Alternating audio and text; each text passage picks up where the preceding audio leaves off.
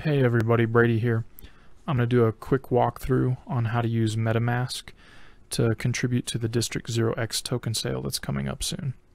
The first thing you're always going to want to look at, of course, is the URL. Make sure it is the correct URL and there's nothing weird about it, or L's in the place of I's or O's in the place of zeros or anything like that.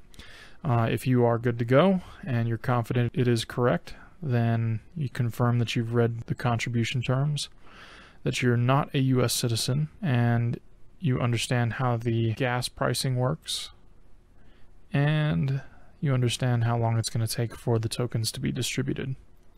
You will see here that it does have a few different options for sending in Ethereum. If your wallet supports it, you can send directly to district0x. Not all wallets allow you to do that, but if you can, by all means you can do that. Otherwise, you have the address here that you can use and send directly to. So if you are going to use the form here, you can enter how much Ethereum you're going to send in.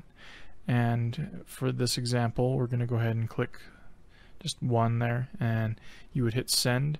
And if you have MetaMask logged in, you have your extension installed and ready to go, it will actually just pop right up and it will look something like this.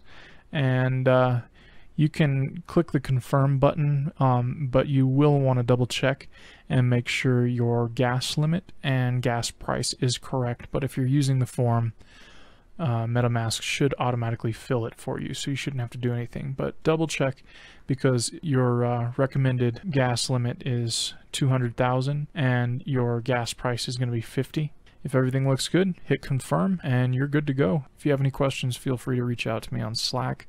My name is Brady on Slack, and that's about it. So have a good day.